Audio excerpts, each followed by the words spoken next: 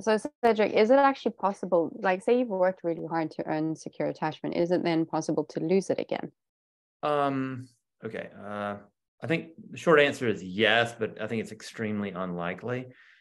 Um, Again, my impression of how all this works is that, okay, so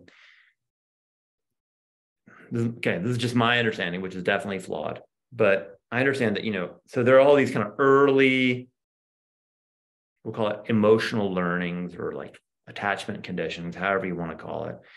And then it's my understanding that, so again, this happens during the attachment period, and then they get kind of deeply imprinted. And also this attachment conditioning does not readily change. And also I think just intuitively, this makes sense. Like we know that that there is a kind of somewhat of a constancy, an imperfect constancy of people's like general character and like how they would respond, for example, around how they are interpersonally, the kind of notions that they have about themselves, how they, kind of their map of what a relationship is. This kind of stuff tends to be kind of stable, but it's not perfectly stable. And in a certain sense, I'm kind of giving you a very verbose answer, but in a certain sense, in this attachment repair work, we're exploiting the fact that it's not perfectly stable, right?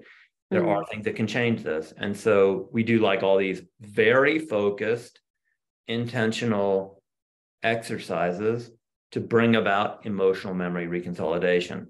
But it takes a lot of focused work and it doesn't happen kind of willy-nilly, which is both good and bad. So once you've got earned secure attachment, it's unlikely to lose it. Now, certainly,